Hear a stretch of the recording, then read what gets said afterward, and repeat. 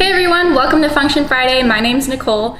This week we'll be talking about how to establish a single pole double throw or single pole triple throw relationship among switches in the app. The SPDT and SP3T configuration allows you to create a grouping of either 2 or 3 switches that will only allow one to be on at a time.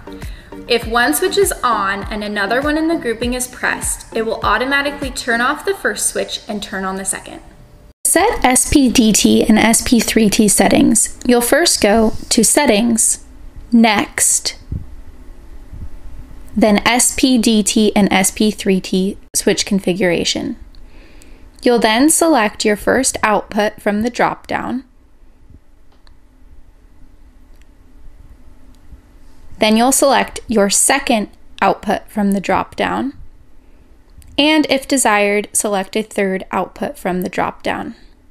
You'll then exit back out to the home screen. Now, as you can see, when switch 2 is turned on, then switch 3 is attempted to turn on, it will turn off switch 2. When switch 1 is attempted to turn on, it will turn off switch 3. That way, none of the switches are able to be on at the same time.